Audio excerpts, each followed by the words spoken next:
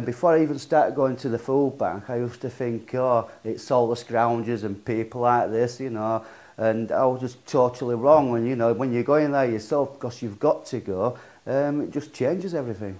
If it wasn't people like in churches and that actually fighting the food and poverty, well, we're no better than a third world country at the end of the day. And this is what we need to be looking at, you know, improving our country. You know, we're supposed to be the 7th richest country in the world, and if we can't help the food in, you know, in our country, how can we help other countries? Well, some of the events I've been involved in, there's like Windermere, we're now in a group on Facebook, Windermere Warriors, which I found very interesting and very accommodating for me and my family. And it just made me want to fight on and go on. I've also doing my own website at the moment for the right to food. I went down London to Westminster House. I did a little presentation there, which I enjoyed doing very much. But I think it's the reaction of everything. You know, I'm actually glad now that I'm actually doing something to help poverty out there, because somebody's got to do something.